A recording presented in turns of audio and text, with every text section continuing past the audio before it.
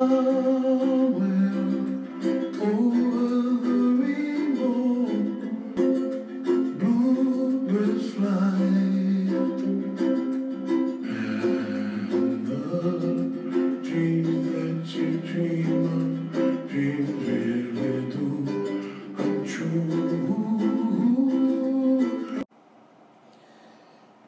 somewhere over the rainbow, and of course we're not talking about rainbow, but we are talking about searching.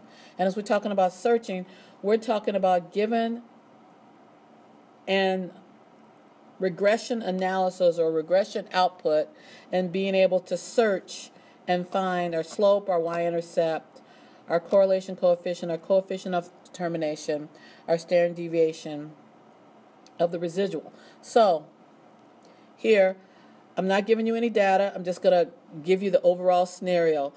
The question, what they are analyzing is, based on your quiz average, can you determine what your final exam score is going to be? Because that's how college is. A lot of quizzes, and then you go, bam, there's that final exam. Well, let's look at this. Here is your coefficient of the slope. This right here is the input, because we're saying based on our quiz averages, we can make a prediction, look at it right here, about what our final exam is based on the regression line that they have, that they calculated here. Please notice how they have defined the variables instead of just putting in x and y. Next, let's recognize our y-intercept. So as we know, it's our y-intercept is here. And as we are looking at this, I also want you to look at the organization that you have going on here. Okay, you've got your predictor, you've got your coefficient. And that's pretty consistent in not just the mini tabs. I'm going to show you in Excel in a few minutes.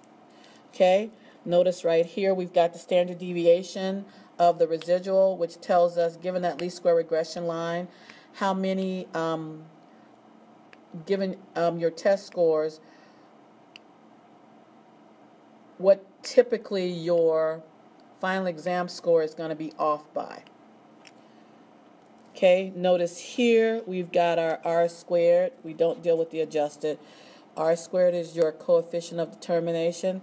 We're talking about 37% of the final exam scores are going to be predicted based on that least square regression line, given the quiz averages.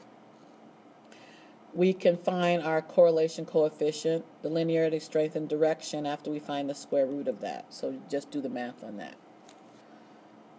Next, let's look at a different type of output. Oh, one more thing. If you're wondering what do we do with this, what we do is we wait for Chapter 11. Here, I'm not sure if I mentioned this on this video because I mentioned it on the other ones. These printouts, or this printout, is attached to your calendar. So you can write it down if you want, but seriously, nobody's got time for that. But I won't be handing it out to you, but you have access to it in your calendar. I am going to put it in your locker at some point. So let's look at this printout. Okay, so this is an Excel regression output. So let's look at this again. We can tell here's our slope.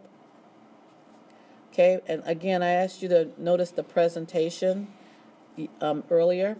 So there's your slope. Here is your y-intercept.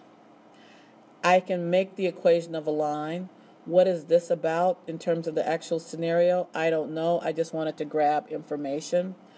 Here, this is slightly different. This is your standard error of the regression line right here from the Excel.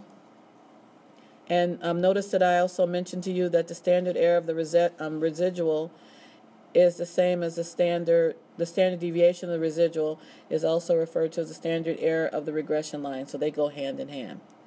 You can see this is obviously r squared because it has the r squared there, and it explains what proportion of the variation is explained by that least square regression line.